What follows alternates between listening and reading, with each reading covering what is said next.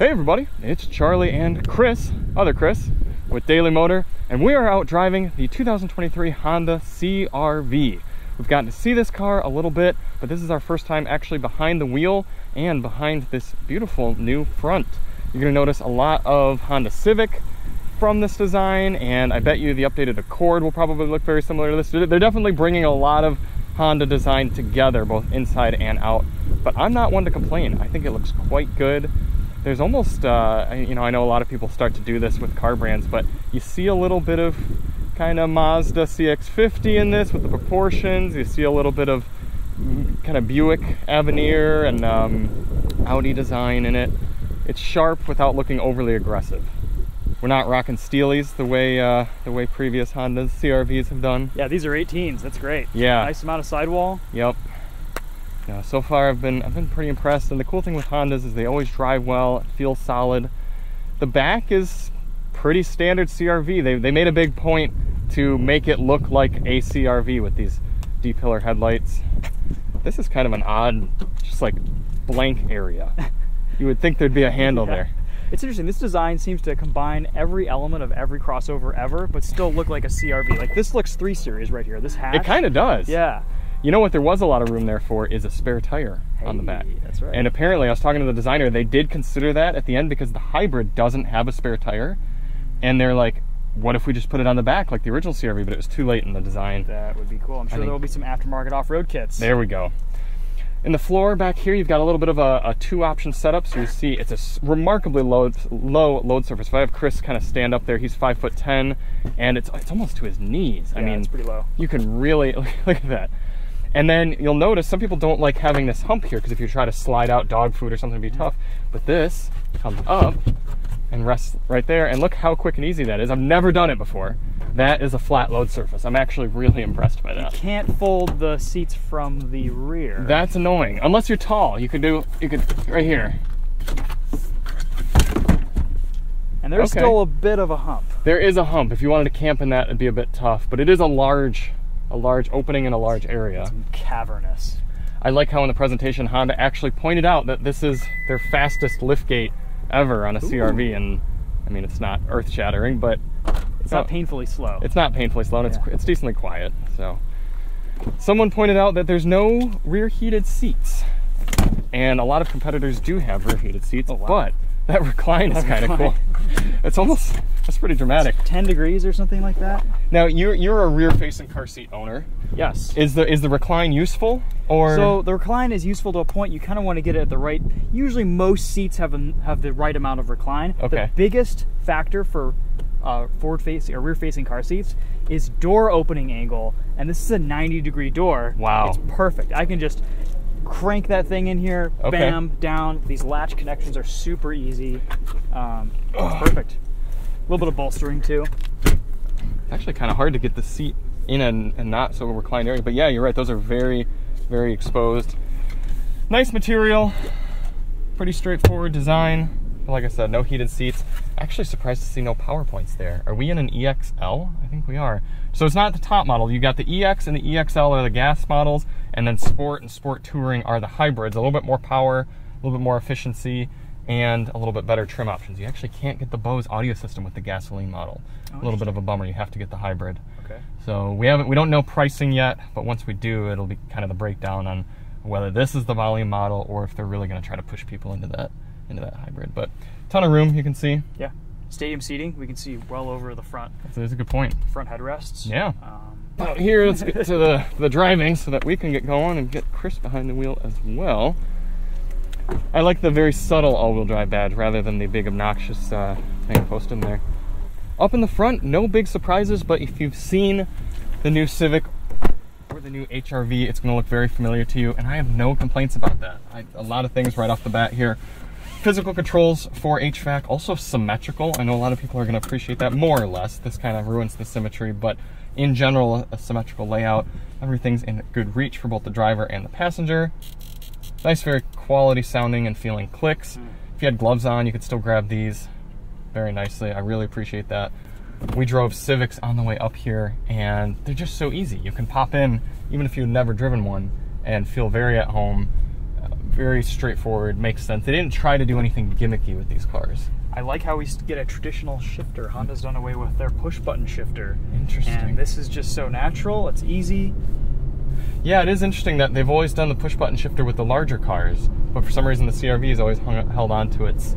the last gen had that interesting, like, right in the middle. Mm-hmm. Or did they have a push-button for a little while? I'm forgetting now. Sorry for not being a CR-V enthusiast. I can't remember folks. on CR-V, but they had push-button shifters in just about everything. Just about, yeah. Now, I don't mind push-button, but I will acknowledge that a lot of people appreciate that.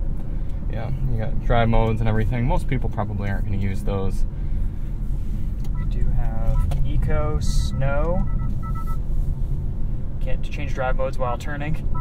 Really? Yeah, Eco, Normal, and Snow. Nice. Okay, alright. It's pretty straightforward. It's not like our Maverick where we have 5 modes and Alyssa goes, I've never used this once.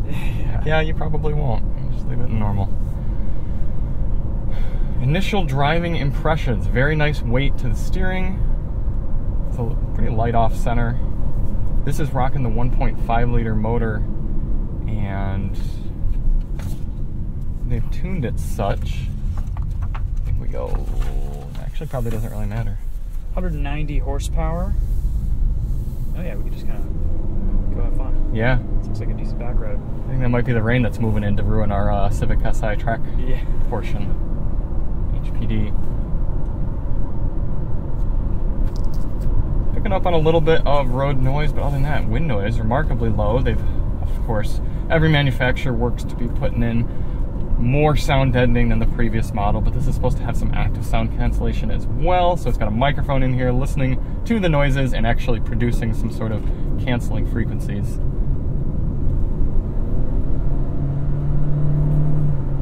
This is the same CVT, right, that you get in... Yeah, they've quieted it down a little bit. We have a revised all-wheel drive system. It can now send 50% of the power to the rear wheels instead of 40% like the previous CR-V. Get pumped, kids. So... that's exciting. I actually really like the weight of the steering. It's, as crossovers go, it's not numb. Feeling a little bit of it, and there's a good confidence there. The power is better than I expected too. You hear 1.5 liter in a car this size, and you go, oh no. But I don't expect people to be flogging their CR-Vs. You just want to have enough of that torque to get you and your kids and your husband or wife up out of the way of emerging GM products. Very smooth engine and powertrain. Yeah, I'm liking that. Not as grainy as the RAV4 can be with that 4-cylinder. Honda's always done a nice job tuning their CVTs. They don't have as much of a rubber band character to them. No. We're gonna come up to the stop sign. I'm liking the brake pedal feel. I'm still left foot braking after being in that Talon, but come off the line. That's what a CVT does so well. It's just a nice smooth progression. It is having to rev out quite a bit. But look at that, now we're doing 55 at 1600 RPM.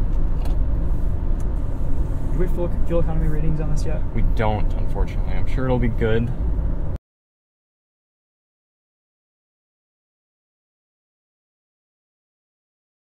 I like the shape and the design of the wheel. If you'll notice on the Sport Touring model, you have a heated steering wheel, and the button is right smack dab in the middle here, so you can't miss it. Very fast wipers. No sort of fake manual shifting. I like that. They're keeping honest. They're not trying to give you artificial shift programming in the CVT. A sport mode, and the hybrid has some shift programming to it. Oh yeah, because you don't have sport mode in your drive modes. Yep, it's a transmission mode. It's just a transmission. So that's just gonna... that should keep the revs higher. Yep, rev out a little bit more. Let's bring up... Oh, no navigation. Maybe we're in an EX. Are we in an EX? We need to get to the bottom of this. Honda doesn't put Monronis in their cars. No, they don't. We have no idea. What about the key? Is the key rattling around anywhere? Check in here. Oh yeah, see what's on the key. Nothing. Okay. Well, very informative. No, I think they really made this one less blocky. When Alyssa drove the previous gen CR-V, she talked about how chunky it felt, about the kind of how she felt looking out over the hood, the interior. This feels a little bit more cozy, a little bit more welcoming, and gosh, just so darn easy. That's what you want in this segment. I think it's just one of the least disagreeable cars on the road. Yeah. And what I've always liked about the CR-V is you look a little cooler than the RAV4 drivers. The RAV4 is good, but it just seems like the vanilla version. This is like vanilla with some chocolate syrup on top of it. Like you went to the Honda dealer instead of going to the Toyota dealer. And as much as I like the new RAV4, that 2.5 liter is so grainy and noisy and loud when you're ringing it out. This feels much more refined, much quieter, barely feel any vibration. It's a responsive CVT too. Yeah. It revs up as soon as you put your foot down. Mm-hmm. Nice material feel. Yeah. The cool gauges, or not gauges, the vents poking out at you. I mean, there's really not too much more to know or suss out with this car, but that was the point. They kind of just stuck with their guns and made it better. And after driving the new Sportage and some of the other new compact crossovers that have come out recently, this one's probably going to be up at the top for me. And it's not a big surprise considering Honda Civic is car of the year. Yeah, how does this feel compared to the Civic? I think it feels like a crossover Civic. Just taller, a little bit more refined. Yeah, a little less exciting. Braking test there. Wow, the braking is quite boosted when you get into it hard, but I think a lot of people are going to translate that to it feels confident. I mean, it feels strong. Yeah. Very strong. So we're going to be spending more time with this once we get it back at DMHQ. You know, of course, we're going to be doing highway fuel economy test, sound system review. Like I said, you can only get the Bose system in the top trim, which I think is a little bit of a mistake on Honda's part. I think there's going to be people in the EXL wishing they had a little bit better audio, but time will tell with that one. And until then, I think this is going to sell really well. I'm sure Honda's pretty much pre-ordering them as soon as they come, that the dealers get allocations. Obviously, safety and features are both going to be big for people in this segment, so you're getting pretty much everything you need. Sometimes with Hondas and Toyotas, you're getting a little bit less of the leading edge technology that you get with some of the more startup-y, newer kids on the block like the Korean brands, but you're still going to have your wireless and wired Apple CarPlay, Android Auto, heated seats. I don't think they're offering cooled seats. I think that's a little bit of a misstep. Don't 100% quote me. I'm not looking at the build sheet, but I think most of the things people are going to want you can get in here. I think the only thing that's a little bit of a surprise is no plug-in hybrid option that's being announced. I think they're kind of just assuming that the normal hybrid is going to be enough for everyone. Yeah, Honda's making a slower transition to electrification, and they're hoping that their hybrid model will be a more volume seller. They're pushing for like 50% of their sales to be that hybrid model, and right now that may be the case. That may be a pretty easy goal to meet. Looks like I'm on a driveway practically now. This road is so narrow. Cool. Well, thank you all so much for watching. Stay tuned for more CR-V content, and we'll see you on the next one. Thanks to Chris for coming along on a drive with us. I'm Charlie from Daily Motor, and as always, drive on.